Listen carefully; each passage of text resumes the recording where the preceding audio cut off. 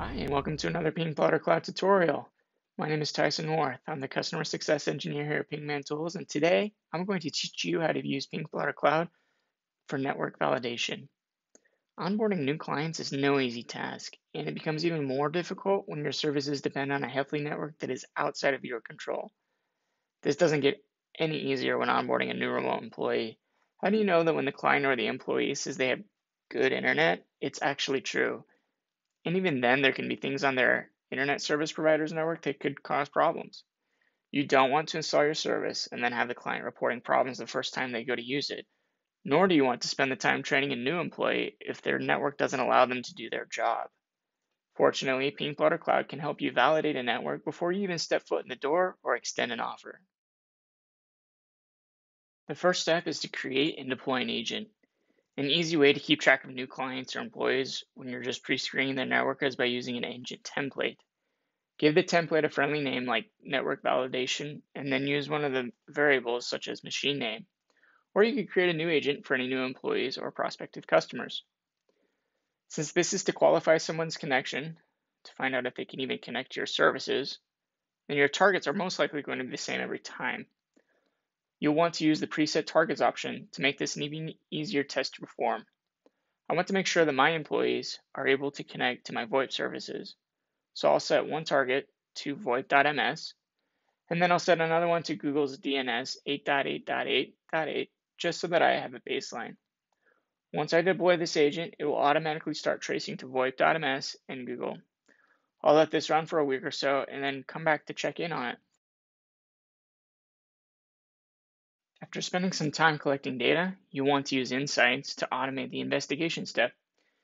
You're busy and you don't have time to learn how to interpret PingPlotter data.